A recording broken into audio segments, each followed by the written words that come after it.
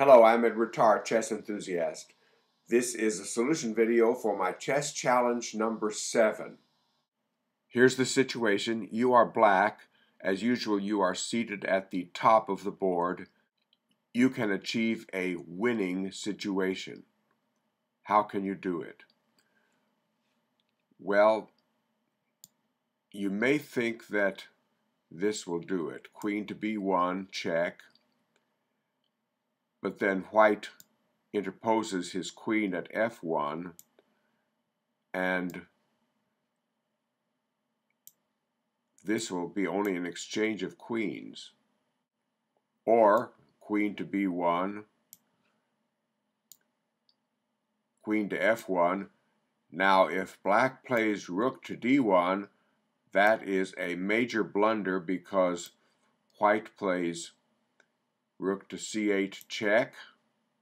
Black must play rook to d8, and then white plays rook takes d8, checkmate. Queen to b1 is not the winning move. The move that will give black a winning advantage is queen to b2. Then, for example, if the white queen captures the black queen, rook to d1 is checkmate.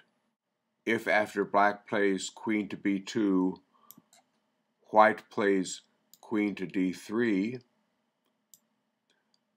black then can play queen to a1 check. White must play queen to f1, and then black wins the rook. If after queen to b2, white plays rook to c2, black plays queen to b1 check.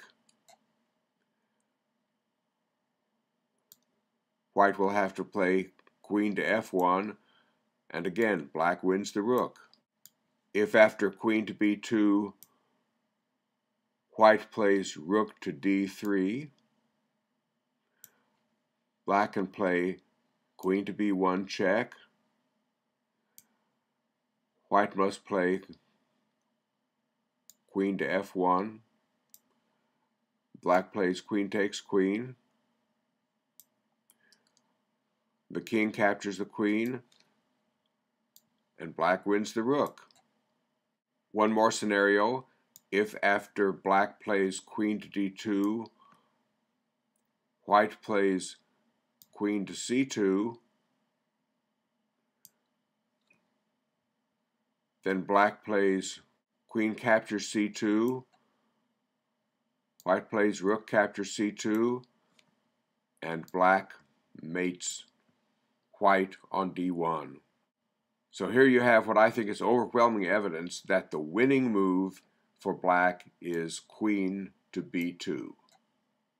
And there you have my solution for chess challenge number 7. Thank you, Chen Ming, my fabulous chess coach. If you would like to try 4 free hours of chess lessons from Chen Ming with no strings attached, please contact me. Thank you for watching.